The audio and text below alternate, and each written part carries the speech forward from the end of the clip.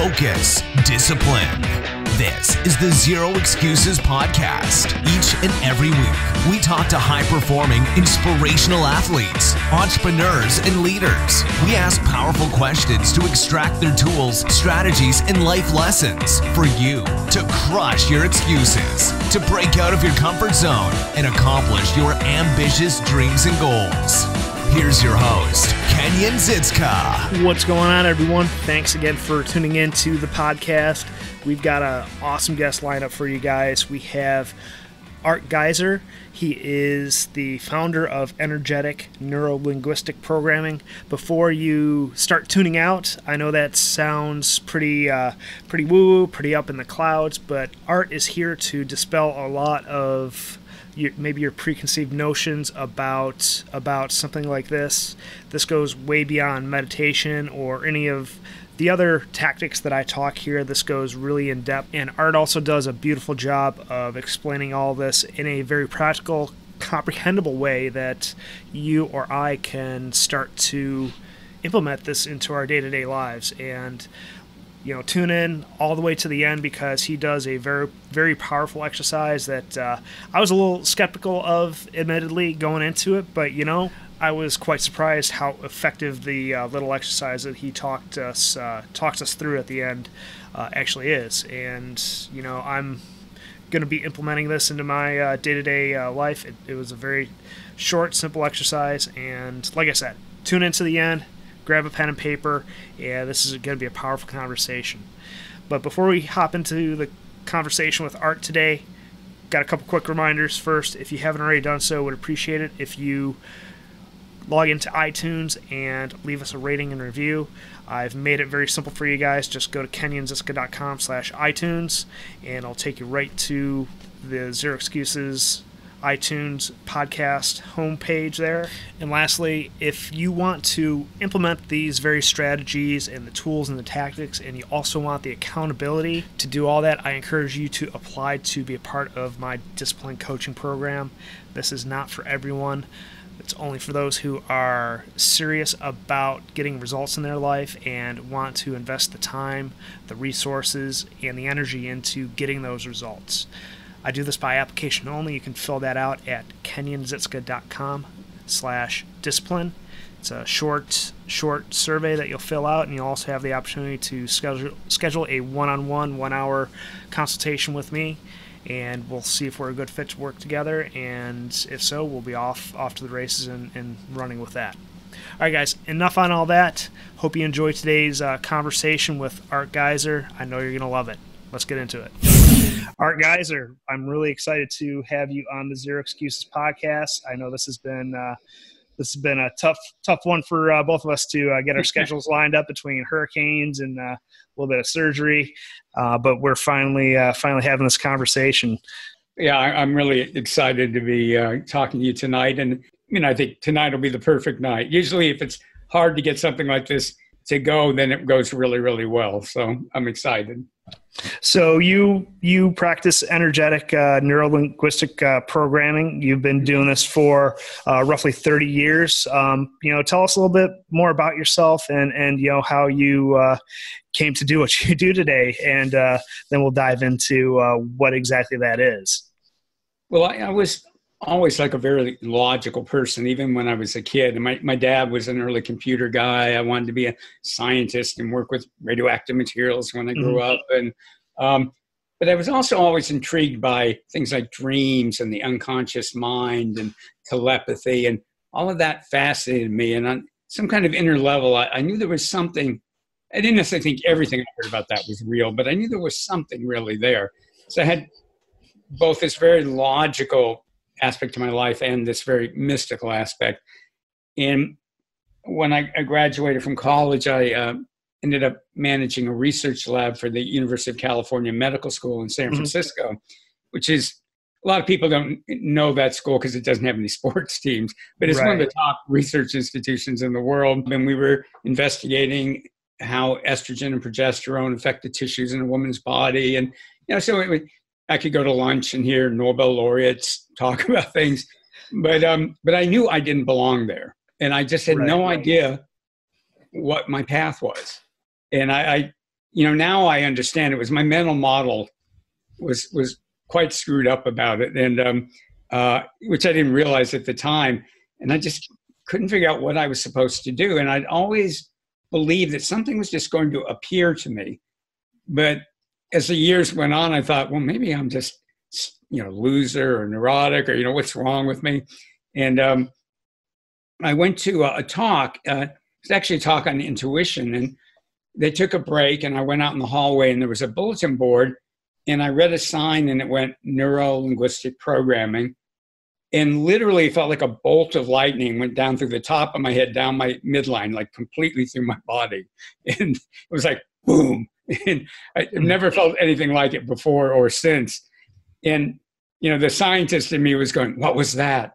And the mystic in me was going, well, what do you think it was? It was a sign. But I thought, I didn't know what to make of it. And I went back into this talk. And even though it was a talk on intuition, they were selling books. And for some reason, they had an NLP book there. I have no idea why. It had nothing to do with intuition. And I thought, well, that's weird, because I'd never even heard of it before. Mm-hmm.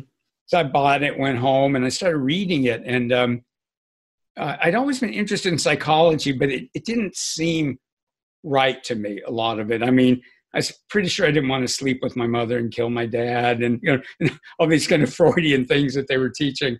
And it was also really, really slow. And I started reading this book on neuro-linguistic programming, and everything they were saying made so much sense. And the only thing about it that didn't work for me is they were making these really extravagant claims like, oh, we can cure phobia in one session and this and that, and change deep beliefs in a session. And I'm, and the scientist in me was going, that seems ridiculous. I mean, because most psychiatrists would talk about you had to be in therapy for at least 5 years to do a lot of things. And but then I heard about a program that was happening in NLP from people in NLP now. Might not know the name Michael LeBeau, because he retired back in 1985, but he was a really incredible developer of NLP. And he was giving this super advanced course. I had no business being in it, but I just thought, I've got to find out if this is for real. Mm-hmm. And 5 minutes into it, I went, okay, this is the right place. And it was like in 2 5-day segments. And, I was completely lost, because people in the program were therapists and master practitioners of NLP and trainers. And I had no idea what anybody was talking about, except I was enjoying it. And when I came back for the second 5 days, in the first 5 days, I should say, we'd break into small groups and work with one another. When I came back for the second 5 days, all these people were coming up to me and go, that work you did with me last month? I went, yeah. And they go, it changed my life. And I'd go, really? Just about like that. And so then I was just hooked and had to find out everything I could about it. And one of the developers of NLP became my mentor, and just amazing things happened. But this was in Marin County, which is right north of San Francisco. And there were a lot of people in the programs, or I shouldn't say a lot of people, there were people in the programs who were into mystical things and spirituality and energy healing and intuition development. And they started teaching me things too. And one of them invited me to meet this psychic at her house. And to make a long story short, and I came in late, he didn't have a chance to find out anything about me. And there was a whole big group of people there. And he proceeded to tell me my deepest fear that I had never mentioned to anybody ever. Which is what? I still don't mention it. And, because it's past now. And it may not have sounded like that big a deal to anybody else, but I'm sure my eyes were like the size of saucers, and my jaw was open. And then he goes, oh, you don't have to worry about that. And I felt this weight come off my body. And, I didn't worry about it after that. And so he was teaching a workshop the next weekend. So I took that. And by the end of the weekend, we were all doing amazing things. I mean, being able to, and I didn't know anybody in the group. We could tell people very specific things about their lives that we had no way of knowing. I mean, really specific things. And so then I started studying everything I could in NLP, but also studying energetic healing, psychic development, intuition development, spirituality. And I found that when you put all of that together with the NLP, it was like 1 + 1 + 1 = a million.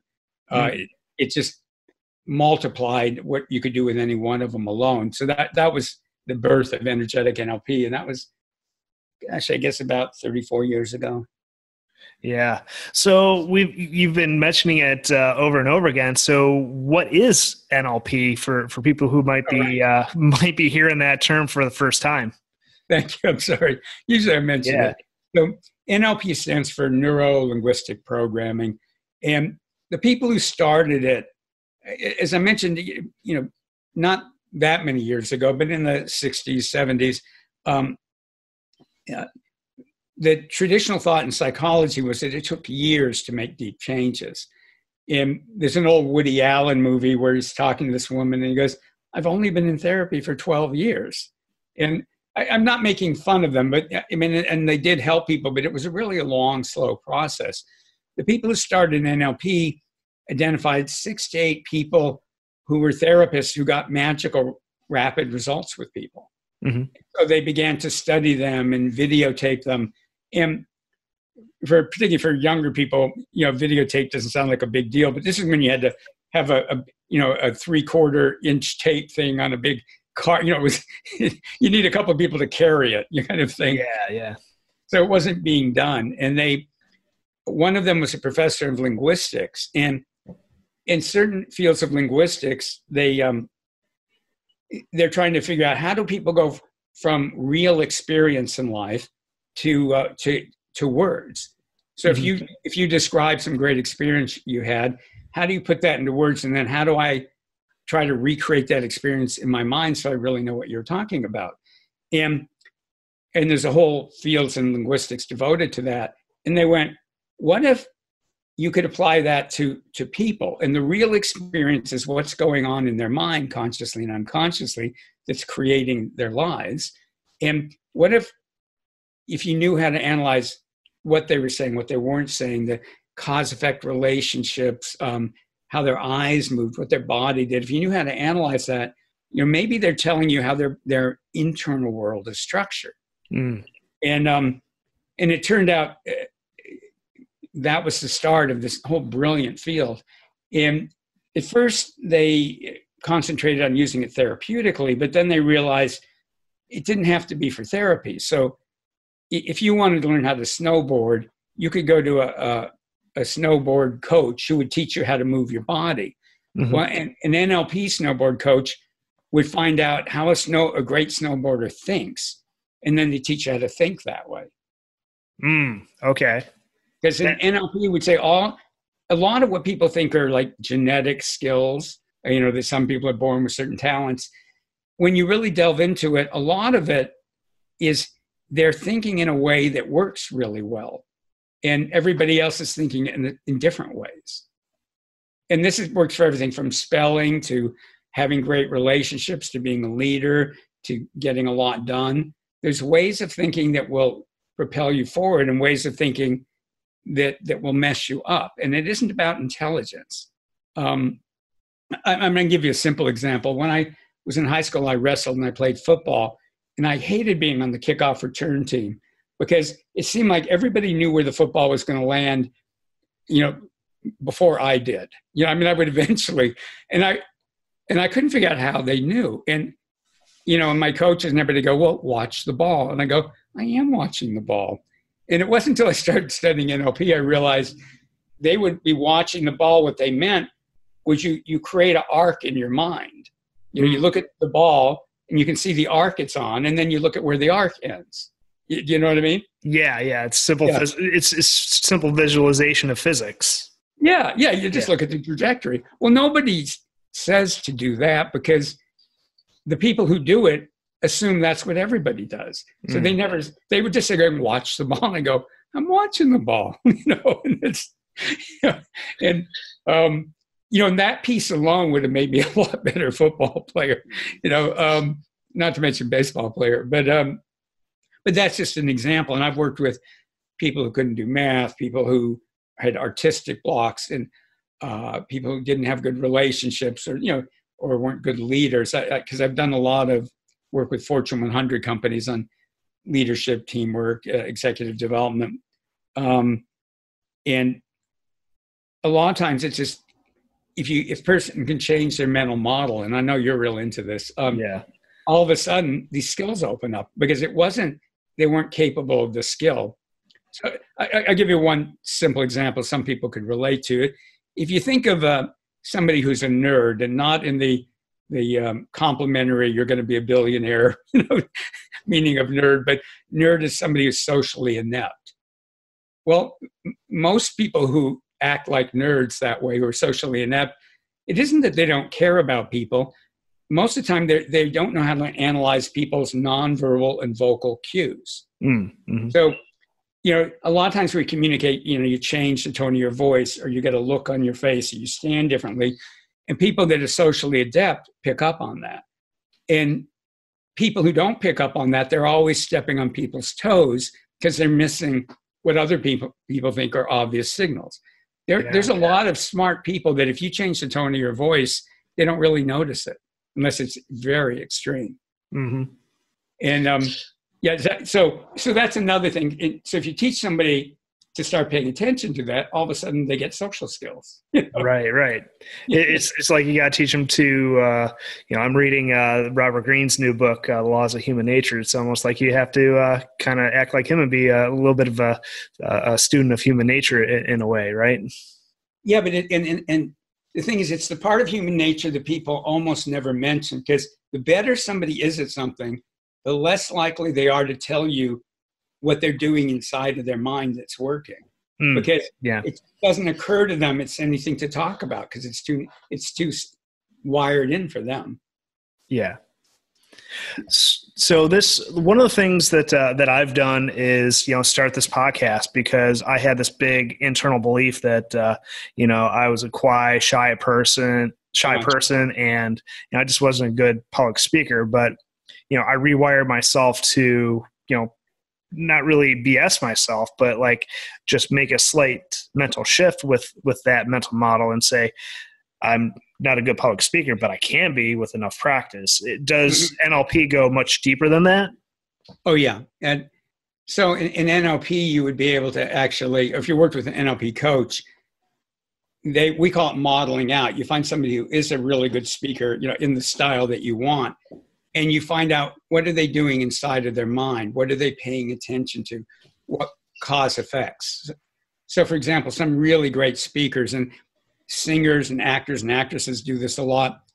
They'll pretend they're out in the audience and go, how does this look? How does this sound? What needs to happen? I watched Garth Brooks on TV once, and he would go around in stadiums, and he'd be in the cheap seats, and going, okay, what would need to happen on the stage for somebody up here to really get into it?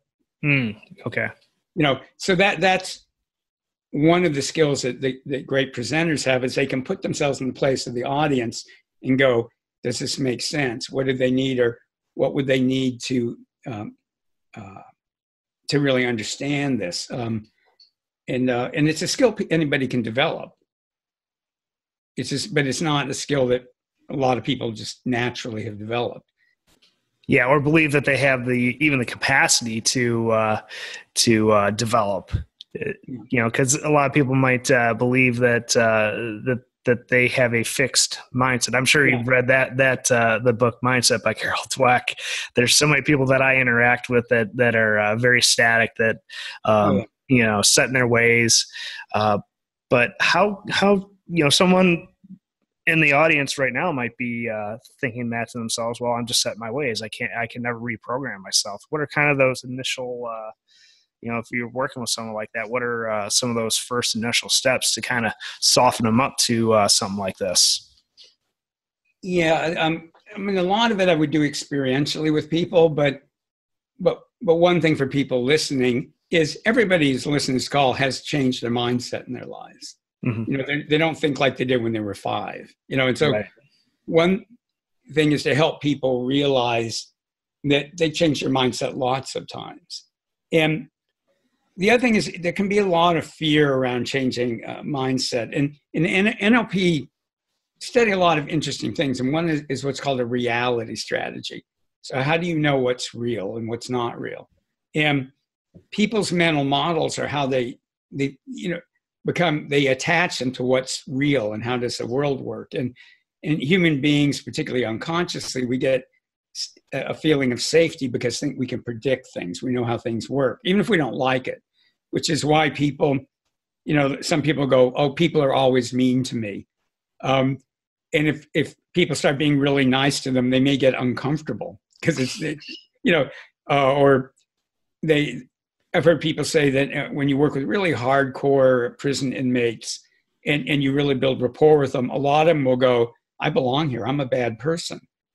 And the problem with that is if they ever get out, their unconscious mind will try to make that true because it gives us a sense of, that predictability gives us safety. So, but the way I do it usually is very situational. And there's ways that you can open people up to like change, it depends on the whatever the circumstance is, but sometimes it's redefining criteria. So working with leaders and corporations and team members, a lot of us have all this programming. We have to be right. We have to do it perfectly. And usually that's attached to an unconscious fears that are really big. Like that, a lot of people don't believe they have a right to exist if they're not right, or they're going to get hurt, or they'll never be loved. And, they wouldn't consciously say it, but there's techniques you can do in NLP or in energy work to discover those like wired and unconscious beliefs. And so sometimes you need to work with to change those. So it really depends. But, and the other thing is it depends on their motivation. If somebody's like a happy camper and they're stuck, they're not likely to change their mind very easily unless you help them find like either a big negative or a big positive, a big negative if they don't change it. I mean, a simple example of that is, and I'm not trying to come down on smokers, but people who go, quit telling me not to smoke, I like smoking, and then a lot of them, it's only when they start getting sick that it becomes real to them that there's a problem.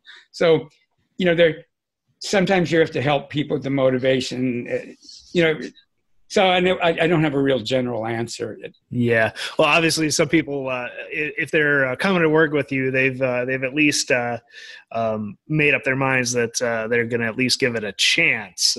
So maybe that was a bit of a tough question for me to pose to you there. Let me give you a better example. So, I'll run into people who go, oh, I don't believe in all this woo-woo energy stuff. And I always laugh because like I managed a research lab at a medical school for 11 years. Mm-hmm. My corporate clients are pharmaceutical companies, high tech, financial institutions and stuff. So it's like, I'm pretty grounded in the real world.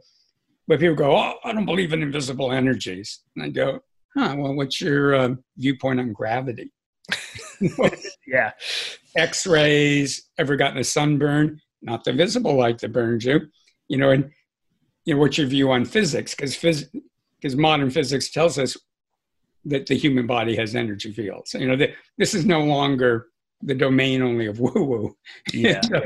And, I had a guy once, I was speaking at a thing, and he came up and he goes, well, there isn't any research on energy work. And I went, actually, there's a lot of research on it, and some of it is really good, double-blind, hardcore, scientifically done studies that indicate that it's real. And then so first he goes, there wasn't any. And then he goes, well, none of that research was done well. And I went, a minute ago, you didn't know it existed. Now, without having seen any of it, it wasn't done well. I go, that's called a superstition. Superstition was you believe something there's no real evidence for. Yeah, or he's never tried it. Yeah, and so he huffed and walked away. I wasn't trying to change his mind. I was just trying to have fun. But there are a lot of people who go, you don't believe in invisible energies, and I'll give them all the examples from their own life. And people go, well, yeah, that's true. And I'll go in, you do know that the body has energy fields. They can measure it. Yeah, I'm aware of that. It's going to go, so why is this so woo? Just because science can't explain every bit of it doesn't, it's like they can't explain gravity that well. No, I mean, matter sticks together. I mean, it's not, we've hit the I believe button with it. So we don't question it. I mean, because it's real. We stick to the earth. So, yeah. But you've been talking a little bit about energy, which sounds like the second half of what you do. Maybe let's dive a little bit more into the this energetic piece of what you do.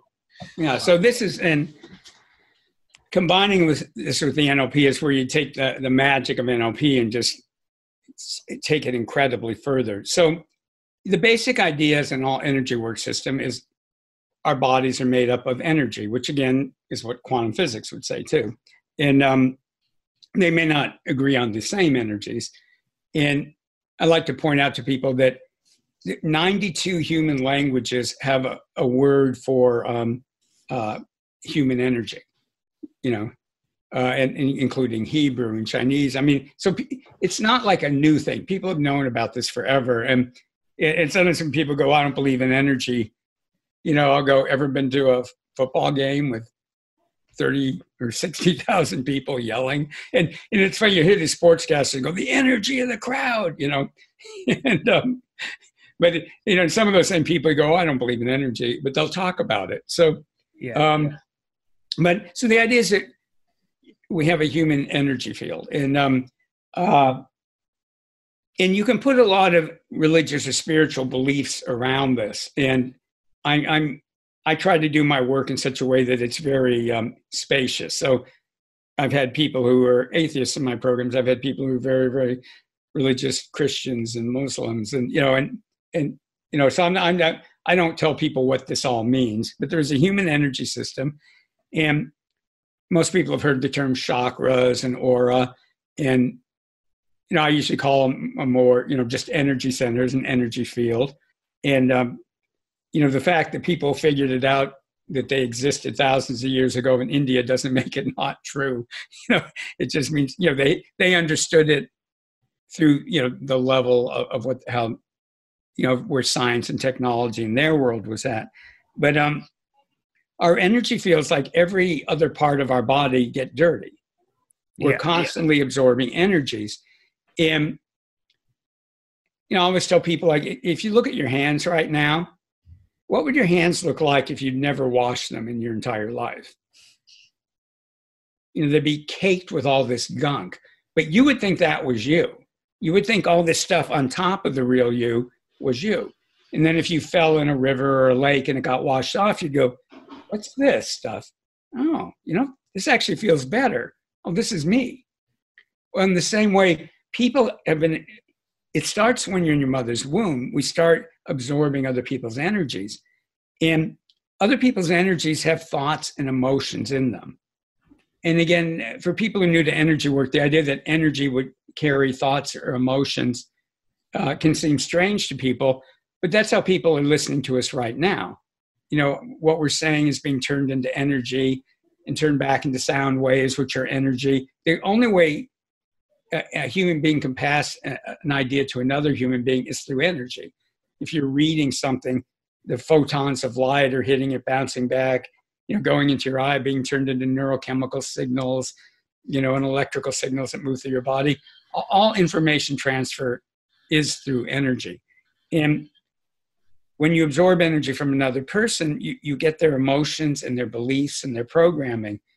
And I've had clients, I'm thinking of one in particular, and she's going, I'm 52 years old and I'm anxious. I've always been anxious. And, and I meditate and that calms me down, but then I get anxious again, and I go to therapy and I handle it better, but I'm always just anxious.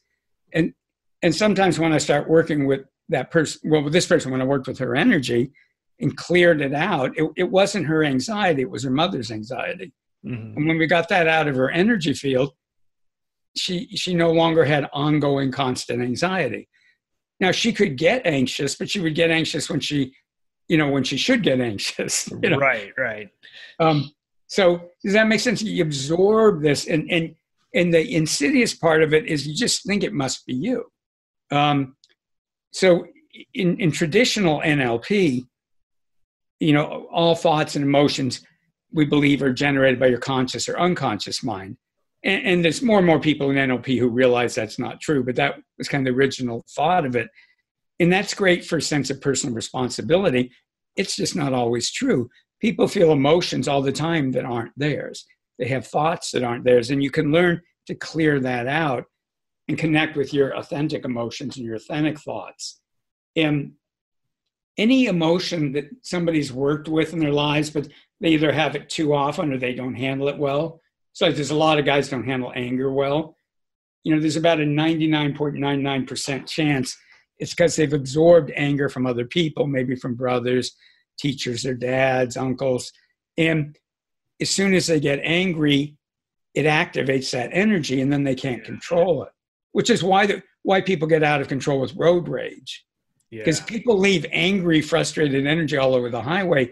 And if you open up that doorway, it can just come in and flood you. And then people do crazy, things that they wouldn't have normally done. Yeah, this totally makes sense, because one of the big things, I don't know if I mentioned this pre-show or not, but I'm in the military, been in the military for 22 years. And one of the big things that we talk about in the military is that the leaders set the tone of the command, or, in my case, the ship. And, that was something that was driven home to us. We have to, within the confines of our leadership, our, we call it the Chiefs Mess in the Navy, within the confines of the Chiefs Mess, we hash things out in there, but we don't let our anger show on the deck plates, to the junior troops and the junior sailors. We have to project that positive light, because, being out in the middle of the ocean, the confines are small, and that's, a negative command climate is like a cancer on a ship. And, you can't, it's hard to get rid of when you're out in the middle of the ocean for months on end. So this is really ringing a bell for me. And I hope it is for everyone listening out there. Well, since you brought up the military has done a lot of research that they don't publicize on energy work. And I know in Russia, it's funny, for some reason in Russia, it gets published more in scientific journals and stuff too. I can't read Russian, but I've had people who are Russian in my programs who go, "Oh yeah, there's a lot of research in Russia," and we know their military was working on it. In fact, years ago I worked with some Russian scientists who moved to the U.S. from the Soviet Union, and they had these energy machines that they'd been working on in Russia that could generate energies that were similar to human energies, and you could set them to different frequencies.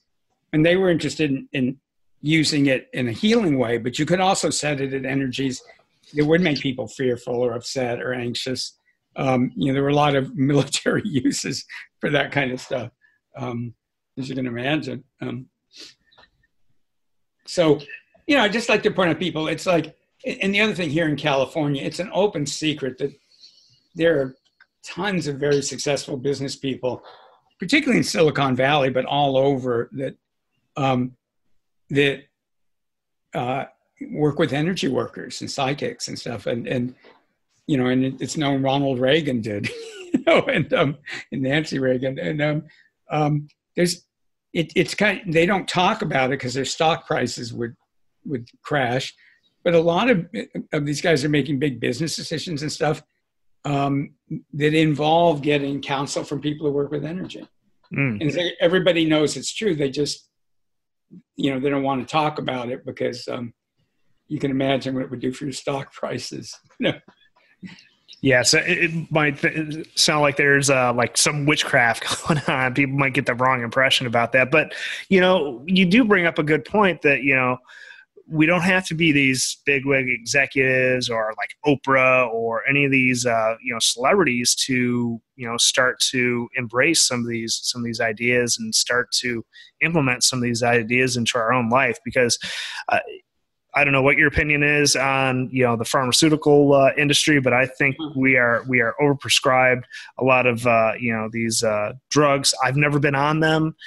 So take that, if you're listening to that, take that with a slight grain of salt. But I really think that we can go to work on ourselves, and we can start to become less dependent on these ADHD drugs and whatnot. We can do work on our minds to put ourselves into a more positive and more productive state of mind. Well, I believe that, and I believe when used well, pharmaceutical drugs are this incredible gift from God. There's a very famous healer in Brazil named John of God, and people come from all over the world to see him. And he'll say, he goes, doctors are God's light workers too. And I had a bad accident. I just had to have rotator cuff surgery. And I'm really glad they gave me some antibiotics before the surgery. Right. So I'm with you. There's the misuse is horrible, and obviously the opioid epidemic. And in fact, I've had so much less pain. I mean, people are blown away, my physical therapist and everybody, how I'm not saying I don't have any pain from my shoulder surgery, but I had 2 ripped off tendons, a very ripped up other tendon, and another one damaged. And people normally are in agony after that surgery for weeks and weeks. And I wasn't. It hurt a little bit, but not much. And I'm not that tough. It wasn't. But, I was having students and work on my energy. I was working on my energy. And what we do in Energetic NLP is we also go, okay, what in my unconscious programming, and then things that are called spiritual contracts and karma, what's tied in with this injury? And when you work on those things, the pain gets much less, because they know in neurophysiology that the pain is a mixture of, obviously there's a reality, but when I was a researcher, the doctor who's a big neurophysiology researcher, he went, the bane of pain is mainly in the brain. And man, I'm writing that down. Isn't that great? The bane of pain is mainly in the brain. And, and he was talking about it, and hopefully you don't want anybody personally this happened to, but, hear about people get their arms blown off in a battle, and sometimes they're not in much pain till later. And somebody else gets a paper cut and they're in agony. And it's not because they're, I was going to say wuss. I shouldn't say that word. It's not because they're necessarily weak or something, but how we deal with pain is both mental, it's physical, but it's mental and energetic even more. And which is why you can use hypnotic processes with pain, but you can do a lot with energy work too, to lessen pain. I mean, you don't want to mask it, but to lessen it. And so like the pain I've had, when I do certain movements, I'll get a sharp pain, which is good because I shouldn't be doing those movements. But in general, I took the pain pills the first day I had the surgery, and that was it. And again, it's not because I'm tough, but it was because I worked energetically, and I also worked on with my mind. And I just kept coming back to appreciation for the surgery. And I had to wear this big brace thing for a month, and I was starting to resent it. And then I went, this is my friend. It protects me. And it made me sound stupid, but by changing my mental model, it went from this stupid thing I have to wear that interferes with everything I do and, my sleep, to this, my buddy who's protecting me. Yeah. I mean, it's all how you look at it. And since I've really started doing work on my mental frame of mind, I don't think it's no coincidence that, I've barely got sick over the past 2.5 years. I just last week I had a little bit of a cold, and could barely notice that I had it. And that's been the extent that I've got sick. So there is definitely some sort of mind-body connection going on here. So I definitely am, definitely believe all that. Well, the funny thing, when I worked in the medical school, and this was years ago, all the doctors knew there were mental components. They didn't know what they were necessarily or how to make sense of it. But, they would talk about, they'd have a patient who they were sure was going to die, who'd be fine, somebody who should have been totally fine who dies, and just how people healed and responded. And they knew it wasn't just about surgery and drugs, and that there were these other factors that were mental. So, I mean, again, this is no secret. People have known about this for thousands of years. What's great is now we have ways to work with it, both the more psychological or NLP kind of approaches, and the energy and healing work is really developing too, and being influenced by science. And so on both sides, these things are really, really growing. And there's something I would like to say is there's kind of this myth out there that only certain people were born with gifts, like certain people are psychic or healers or this or that. And that's completely not true. Everybody, can learn how to do this if they want to. It's not everybody's path. It's not everybody's interest. But I just want people out there. I for years, I wouldn't even try it because I wanted to be able to do it. And I was afraid I would discover that I didn't have the gift, which right to me right now is very funny because he says modestly, I have a reputation for being quite good at what I do. But now I realize everybody can do it. And if you really talk to people, almost everybody's either they've had an experience or they know somebody who knew something there was no way they could know it. And hear people from the military talking about that they just knew, like maybe not to do something, or that there was going to be people somewhere when there was no way for them to know it, but they knew it, and people talk about these kind of stories all the time. And so I just like people to know, like, it isn't some special weird gift that everybody, that only some people can do.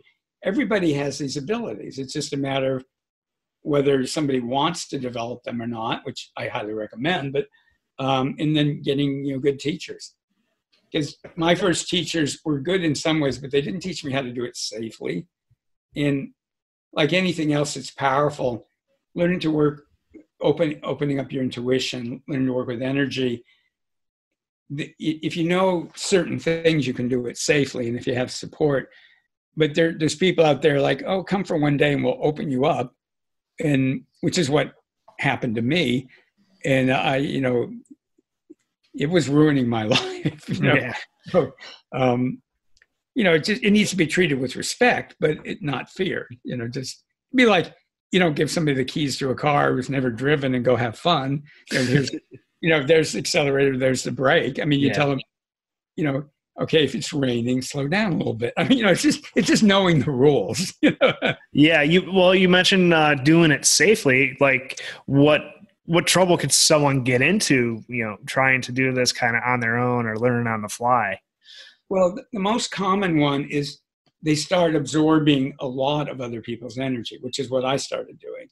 And then you start having emotional reactions that aren't yours. You can start, some people get overly thin. A lot of people put on weight, particularly around the middle. You can be tired all the time. It messed up my sinuses, a lot of sinus problems. There's energy channels around the eyes and the sinuses. And a lot of what people think are sinus problems are energy problems. And in fact, the first really good teacher I had, somebody introduced me to him. He was having a dinner, and they wanted me to meet their teacher. And I had horrible sinus problems. I mean, to the point where people would tell me sometimes they thought I must be doing coke or something because I'd sniffle all the time. And what I didn't realize is I was doing all this powerful NLP and energy work with people. When they would change, they'd release energies, and I would be absorbing them, and they were clogging up energy centers all over my body, but really in my head. And so I felt kind of dull, and my sinuses would actually react to it. And I remember I thought, and particularly if somebody got emotional, it would really affect my sinuses. And I began to think, is this psychological or something? What's wrong with me? And when I met this teacher, John Norman, and my friend Ron introduced him, goes, oh, John, this is my friend Art. And John looks at me and he goes, you're very psychic. You pick up a lot of things in what are called the telepathic channels, these energy channels in your head. And then he goes, you think it's sinus problems. And I went, oh my God, because it was the first thing that made sense, after seeing 20 doctors and whatever. Yeah. And when I learned to start clearing the energy out of those channels, my sinuses got 1,000,000 times better. Meanwhile, I thought I have allergies or psychosomatic. And a lot of, worked with a lot of people who, they're doctors who go, well, there's nothing wrong with you. It's just, it's just psychosomatic. And then people, not only do they have whatever the physical symptoms are, but then they feel bad because they think they're, neurotic or something. And a lot of times if I teach them to clear their energy, the symptoms go away. And I'm not blaming the doctors. It's not part of the medical model for most. There are some doctors, but for most of them, so they can't figure out what's wrong. In fact, a friend of mine had really, really bad emphysema, and I mean really, really bad. And I would take him to Brazil to see this healer, John of God, and his Beverly Hills pulmonary doctor, who wasn't into any of this stuff. When I talked to him, he goes, I don't know what you guys do in Brazil, but keep doing it, because every time he comes back, his lung functions are better. And I went, is that unusual that somebody with really bad emphysema's lung functions are getting better? And he points at me and he goes, your lung functions are getting worse every day. He goes, yes, it's, people's lung functions don't tend to get better, period. But when you have bad emphysema, no. Yeah. And it couldn't fit his model, but so he'd just go, whatever you do there, he didn't even want to know. Just keep doing it, whatever it is. Just kept hitting the I believe button. Yeah. So what, everyone out there listening right now is probably, might be thinking to themselves, wow, this is a lot of stuff to absorb right now. Probably the best bet is to maybe seek out someone who, does work similar to you if this is of interest to them. But, are there some maybe one or two practical things that we can implement in our life right away, right now, to maybe start moving down this path? Yep. And let me just mention, I've set up a web page. So my web page is Energetic NLP, or people can just go to enlp7.com. But if they go to Energetic NLP /0 for Zero Excuses, mm-hmm. I've set up a web page, and there's 2 videos on there. One teaches people 3 basic but really, really important energy techniques. And, they'll know how to do it by the end of the webinar, that they can use to do things like clear out their energy, be more grounded, retrieve their own energy. Because it isn't just that we absorb other people's energies. Other people are absorbing our energies, and it weakens us. So in it, I teach people how to clear other people's energy, how to clear some of the unconscious blocks and energy programming that those energies hook into. So on that page, they can get that. There's another video that is about connecting with, there's these incredible, and I like to use vague terms because, again, I'm not trying to impose my beliefs on people, but there's a video teaching people how to connect more with spiritual energies that can help them. And whether you think that's God or angels or Allah or Buddha or whatever, I mean, that's not, again, I'm not putting my views on anybody, but it teaches people how to open up to spiritual help. And the third thing on that page is if people are want to go deeper, they can click on a link and fill out a questionnaire. And I can't take everybody, but my associate Pat Duran and I will do like a one-on-one, we call it a discovery and motivation session with people where they'll look at where they are in their life, where they want to be, and we'll look at what will it take for them to create the life that they want. And some of that will be on a more normal, practical level, but we'll also read the person's energy, because one of the things we specialize in remote energy work, and point out to them things that are holding them back that they're not aware of and what to do about it. So that's all free. And again, it's energeticnlp.com/0. But I can teach people a simple, powerful technique right now. How much time do I have? You take as much time, like I'm all ears. Take as much time as you need. Okay. So there's a couple things. The hardest thing about teaching people about energy work is that it's really, really, really, really, really easy. And people have trouble accepting that. So if everybody listening was 5 years old and I taught them this technique, they'd do it brilliantly. You know, they wouldn't go, am I doing it right? Is it real? They'd just try it and giggle and it would work. So the first thing I want to say to people is, relax about it, have fun with it. If it doesn't work the first time, this is a podcast, you can play it back. A friend of mine who's incredible at energy work, he went through about a year of being kind of the class dummy. I say that affectionately. He was like the worst person in the class at everything. And now he's incredible at it. And he teaches people and he's really, really, really good. So it isn't about doing it immediately. So again, let it be easy, be playful with it. There are energy systems and spiritual systems that are about being serious. That's not what energetic NLP is. We find if people are playful with it and just pretend it's going to work, it's much, much easier. The other thing, there's a term we have in energetic NLP that people will never have heard before. It's called your miraculous self. Your miraculous self. And it's not the same as a high self. It's not the same as whatever people are thinking. And where this developed, and a big part of energetic NLP is what we call whole being alignment, where somebody's spirit, their soul, their conscious mind, their unconscious mind, and their body are all aligned. And when you have whole being, I should say, permission, alignment, things flow in your life. And any aspect of a listener's life that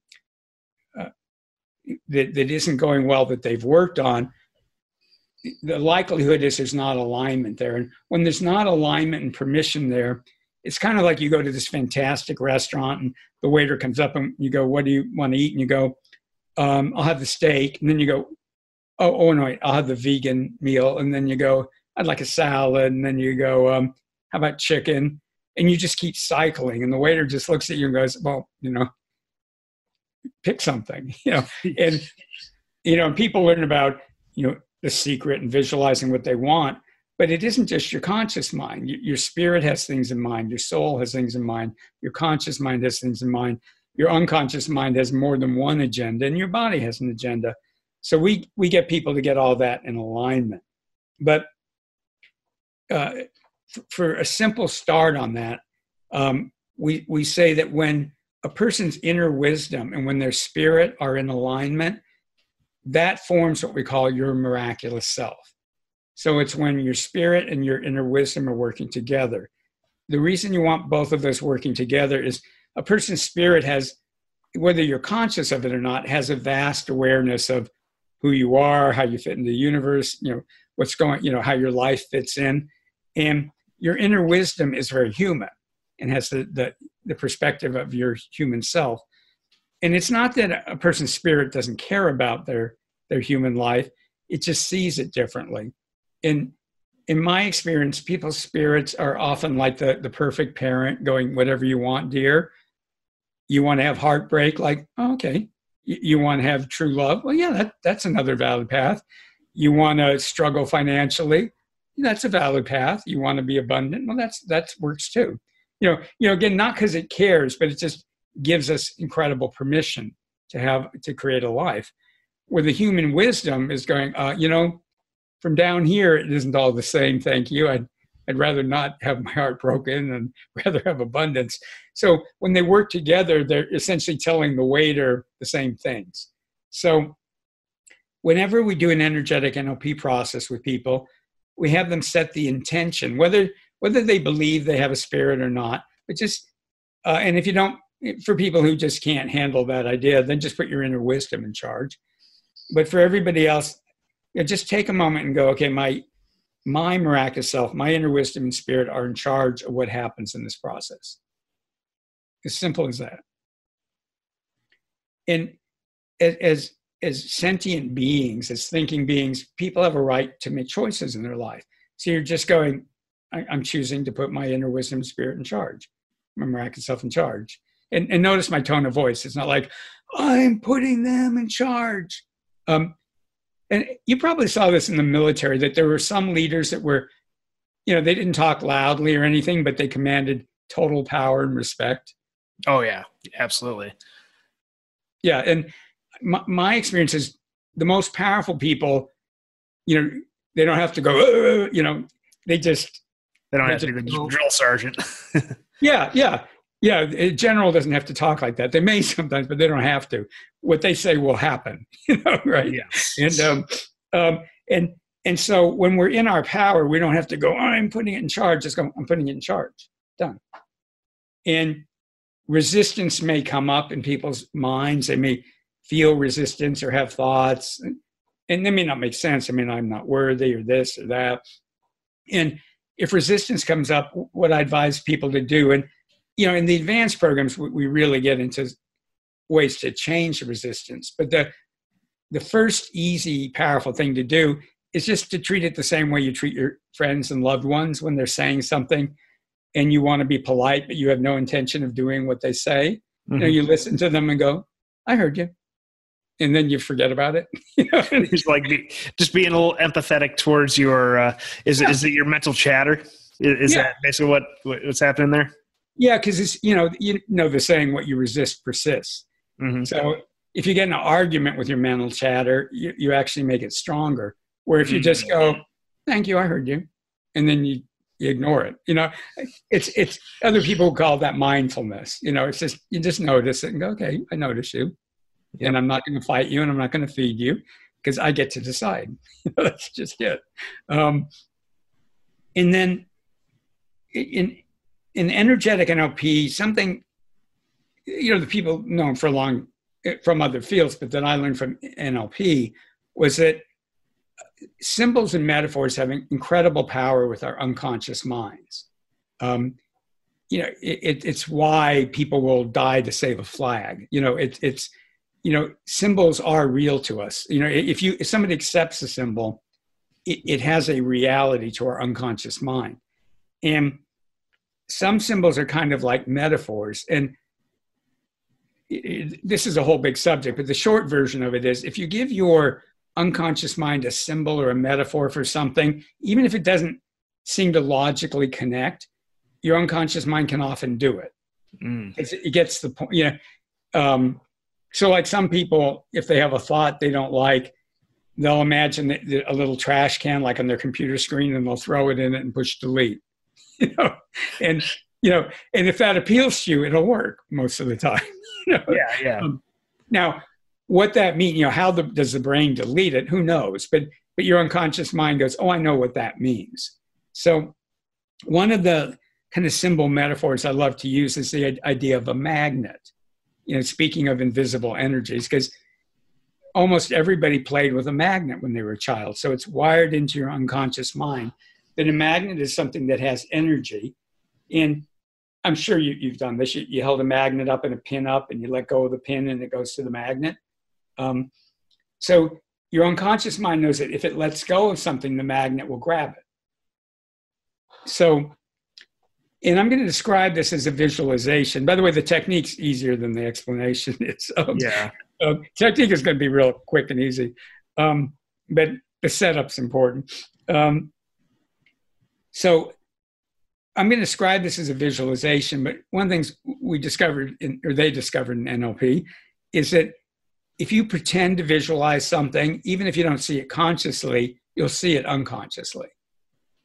So if I go visualize an elephant, some people listening are going, I don't visualize well. But if you pretend you're visualizing an elephant, your unconscious mind will, in fact, visualize it. Yeah. So it's a long-winded way of saying, don't worry about it. Just pretend you can do it. So if anybody's listening to this while they're driving, don't do this while you're driving. Either turn it off or ignore it. Because when you start working with energy, it can make you a little spacey. And you don't want to be spacey when you're driving. Not at all, no. Yeah. This gets people to go inward. You don't want to be inward when you're driving. You want to be outward. So again, if anybody's listening to this while driving, just either turn it off, finish it later, or ignore this part. So for the people who aren't driving, imagine a magnet out in front of you, and it could be, 12 feet or more, 6 meters or more in front of you. And just pretend that it's an energy magnet and it can pull energies out of your body and energy field. And then give your miraculous self, your inner wisdom and spirit, permission to identify energies that are in the front part of your energy field. So the energy field goes all around you, like kind of like a sphere. I mean, it's not that regular. So part of your energy field is in front of you and it goes into your body.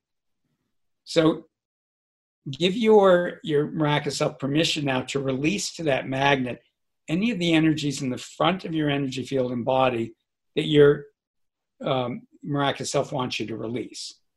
And just pretend it goes off now. I'm doing this right now. Yeah. And I amuse myself. I see little, squiggly lines and forms and things go off, but you don't need to. But I like that. I'm visualizing one of those Looney Tunes cartoon magnets in Bugs Bunny or Wile E. Coyote's holding the magnet out in front of me. That's perfect. Because that's inherently playful. So cartoons is great. It's like, how serious can you be about Wile E. Coyote? Yeah. And if some of you are listening from other countries, so pick your own cartoon characters. And then and you don't get in a tug of war. If some of the energy fights back, leave it alone for now. There are things to do about that I describe on those free webinars that I mentioned, the free videos. But just whatever goes off easily. And then you imagine the magnet just drops into the earth and the earth recycles the energy, which means either it sends the energy back to the person it belonged to, or if the energy wouldn't be good for them, it just turns it back into pure energy. Kind of like in the same way, like composting it just dissolves it down.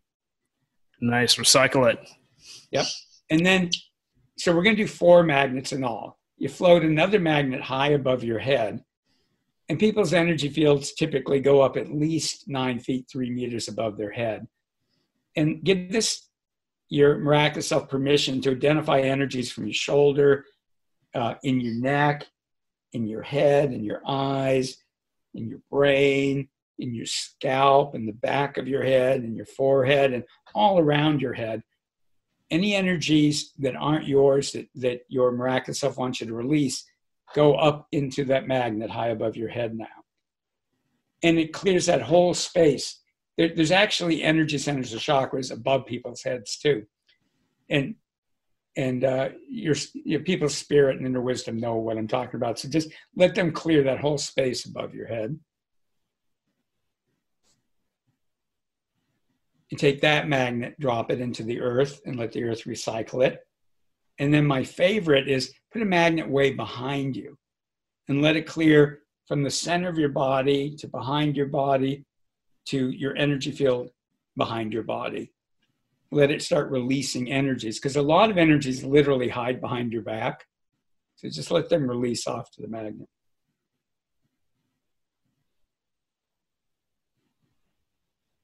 And drop that into the center of the earth.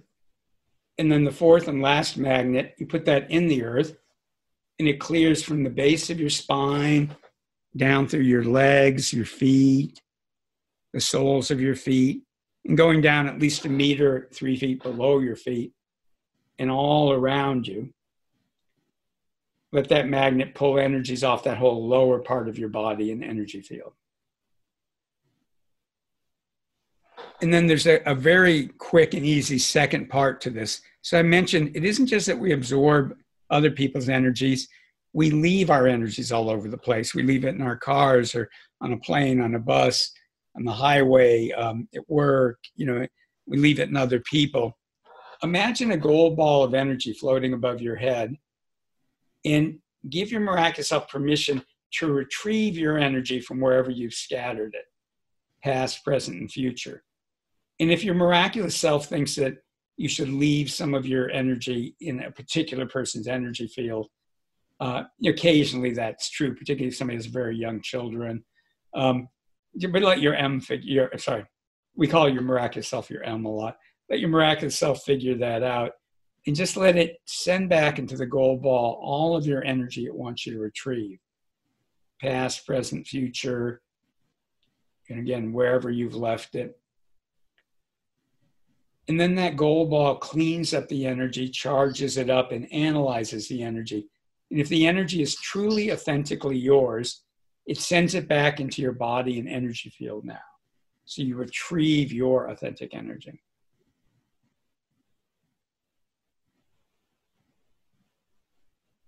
And if there's any spaces left in your body or energy field, gold energy comes in and fills those up.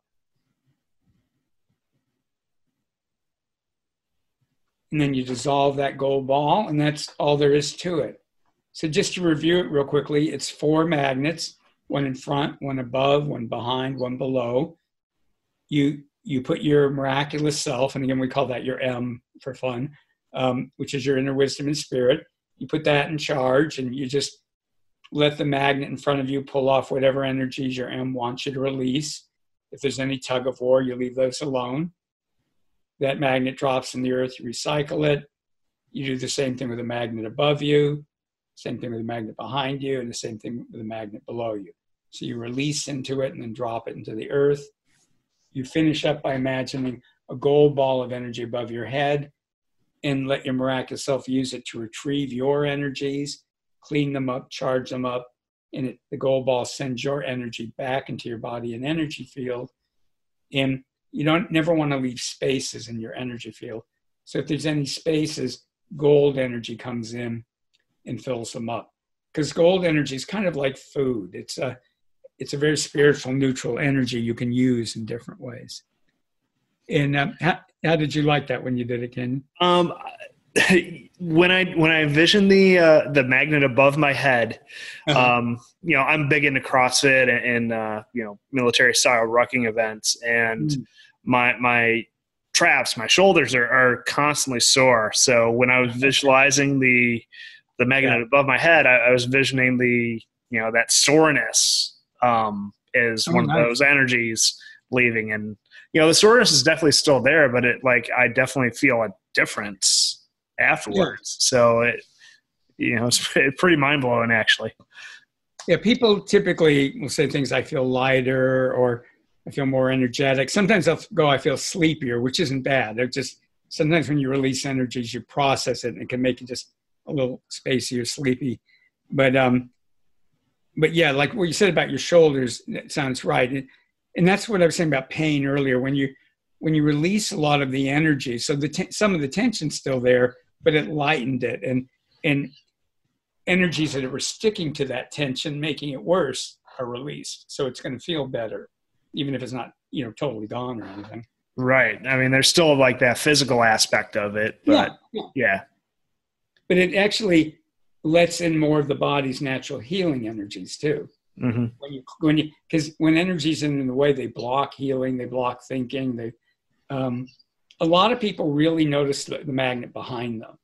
And I should say to people, it works whether being able to notice the energies or to feel them or see them is a skill that anybody can acquire. But it works whether or not people feel it. And it's kind of fun when you feel it, but it works just as well whether you feel it or not. And for the people who like this process, and even if they didn't like it, if they want to experiment for a week, do it when you wake up in the morning. Just take 2 minutes, magnet in front, above, behind, below, gold ball, retrieve your energy. Do it when you first wake up. And I'm one of those people who, I used to always wake up like, and now I wake up, I do this, and I retrieve my energy, bring in the gold energy, and then I go from to like, hello world. If I have an important meeting, I do it before the meeting. I might go into the bathroom and do it, or I might just do it in my mind. If you do it before you go to sleep, you go to bed, people typically sleep better, they get better rest. Because you know how thoughts and stuff can be churning in your mind? When you clear your energy before you go to sleep, I'm not saying every night people will sleep well, but most people will sleep much better and much more deeply. and wake up feeling better. Oh yeah. I practice, journaling and stuff and letting go of thoughts. Yeah. And, this is going to take that to the next level. And I definitely, when I do a good job of getting my thoughts down on paper, I definitely sleep better. So I'm excited to see what this is going to do for me tonight. By the way, it's also a great thing to do before and after dealing with somebody, let's say a difficult person you work with, or you're going to see an ex, or you're going to see family. Yeah. I've had people do it and go, gee, this is the best Christmas I've had with my family in years. Because it will bring up the childhood stuff. And if you do the magnets, you can clear a lot of it, and just be present and be the adult you are, rather than, still dealing with childhood issues with your parents. Yeah. It sounds like a lot of this will, help, like you mentioned before, help accelerate people through therapy. And, this is your own way of your own tool you can implement when you're dealing with certain issues. And it's so simple. And, it sounds kind of silly, but, going through this with you right here, kind of live. I mean, when people listen to this, it'll be recorded, but doing this live with you here, right now, I definitely notice a difference, and it works. Yeah, it really, and you can do it by the way, physical things too. So I had a student who's a dance teacher up in Vancouver. She teaches this to her dancers, and it really helps them. It helps with performance anxiety, helps them, just get into the dancing. And so, you can do it with sports. It's kind of like those Ginsu knife commercials. It slices, it dies. I mean, you can use it pretty much for everything in your life. And like I say, if people just took 2 minutes, did it in the morning, 2 minutes, did it at night, over time, it would really improve their lives. And if you do it again before or after, like some difficult or important thing, it really, people use it in their corporate settings all the time, and makes a huge difference in their ability to be present and deal with people and events in a much more effective way. Awesome. Well, Art, this has been awesome. That's the only way I could put it.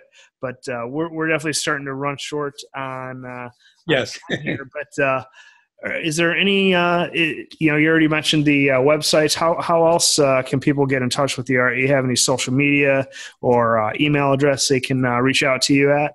Sure. The easiest email address is art@enlp7.com. So for Energetic NLP, art@enlp7.com.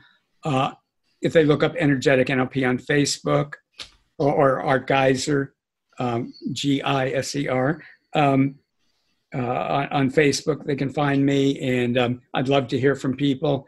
I do tons of free video programs where we go through energy processes. And I think if people have liked what we did tonight, when we're focusing on just working on the processes, we can do a lot in an hour and a half. I mean, life-changing stuff. So, and again, this isn't faith healing. It isn't about people believing in it or not believing in it. I just encourage people to have an open mind, and if people are interested, there's people like Dean Radin. If they look on YouTube, who's a scientist, there's scientists you can find on YouTube who can talk about really solid research on energy work. So it is, as much as anything's proven in science, it's proven now that energy work's real. You can do it at a distance, and that it transforms people's lives. So, it isn't just, I like to say to people, just because something's ancient doesn't mean it's all wrong, Yeah, it improved people's lives back then. It can improve our lives now. So, yeah, and they may have explained it in terms of gods or goddesses or whatever. But, we may talk about quarks or something, but the basic principles are still there, and people are improving them every day. I'm amazed at how everything's advancing. It's quite extraordinary. Awesome. Well, I'm definitely going to be keeping in touch with you, Art, and encourage everyone listening out there to do the same thing. And I'm going to be doing I'm going to be diving into this a little more because just like I said, just this little bit that we did here on the show, it's got me pretty geeked out about it.